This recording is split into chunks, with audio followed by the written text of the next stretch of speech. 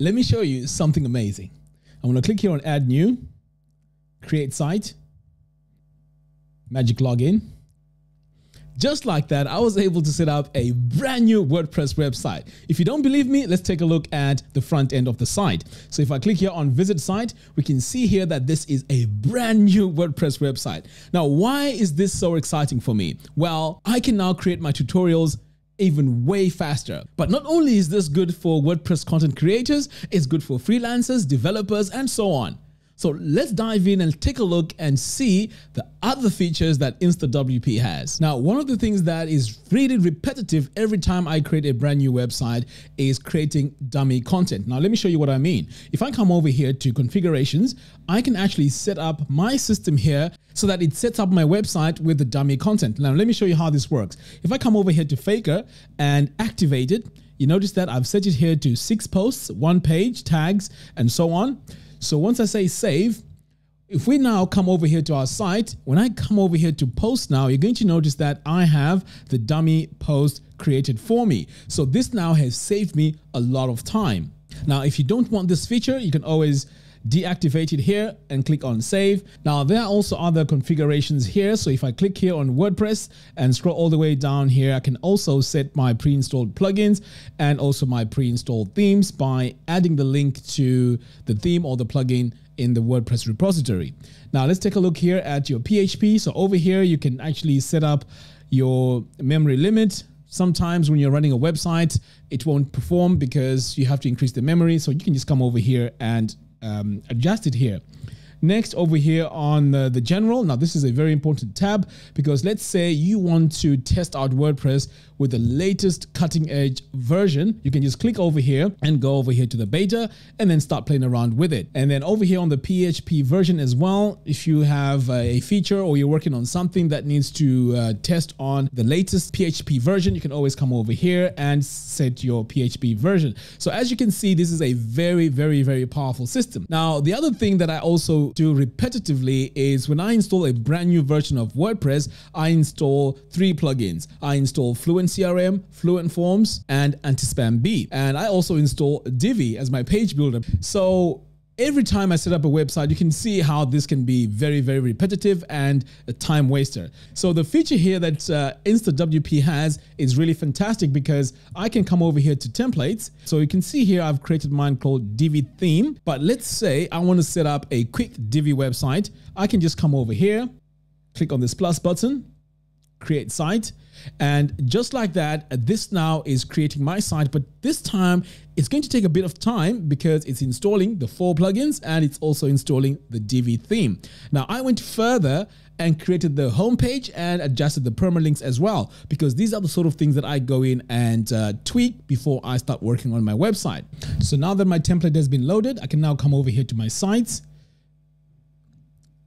click on this link here, and now you're going to see that we're going to have a default Divi install. And it also has my homepage over here. But let me show you how you can create these templates. So if I come over here and create a new site, or I can use the existing one that I've just created here. Let's head over here to our plugins.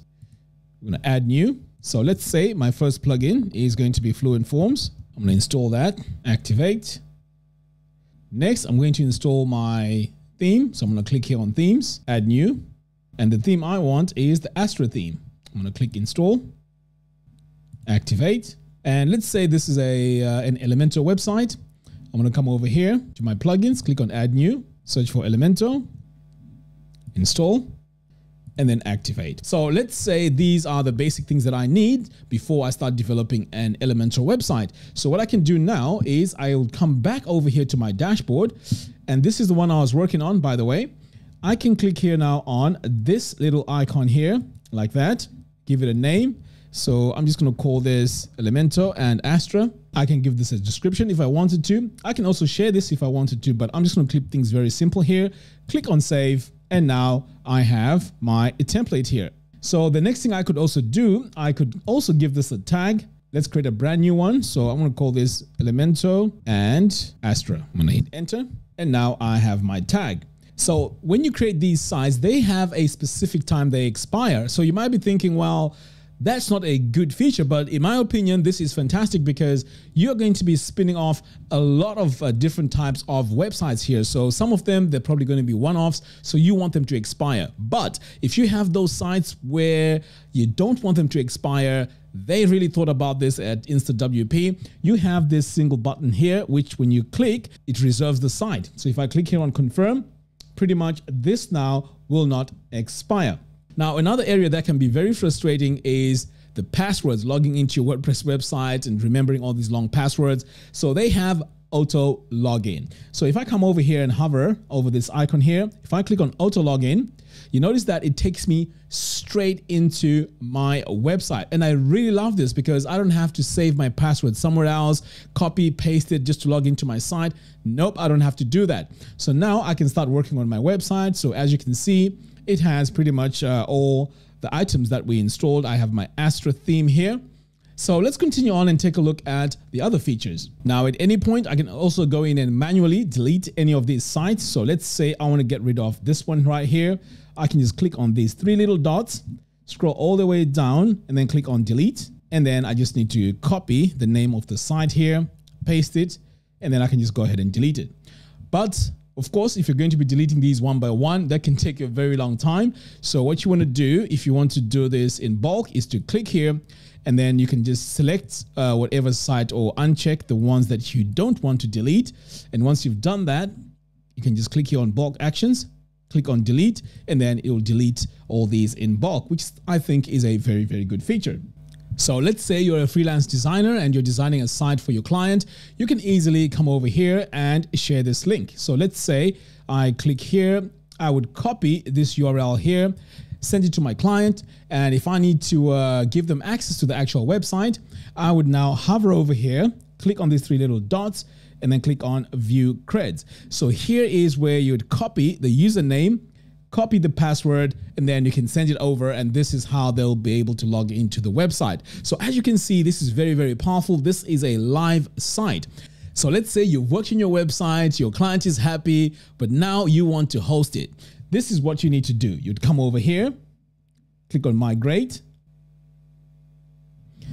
and now you have all these different options here to host your website. But if your favorite hosting company is not here, you can always come over here to other hosts. So in situations where you want to integrate other services with your website that you're working on, this is where you can click here on integrations, click on add new. Now at the moment they have MailChimp, but I'm sure this list of integrations is going to grow. So each site that you're going to be working on has its own advanced features. So if I come over here and click on these three little dots, so this is all specific to this single domain over here. So I can export this website as local WP. I also have other tools here. I can protect the site. I can go to the database editor. I can view logs. So as you can see, these are really advanced features. Now, if I want to log into this website via SSH, I can also do it by coming over here. I can clone this website. And as I mentioned before, I can also delete it. So there are so many tools here that if I were to go into every single one of them, this video is going to be really, really long. But in a nutshell, this pretty much covers everything that you're going to need as a WordPress developer, freelance designer, content creator just like me.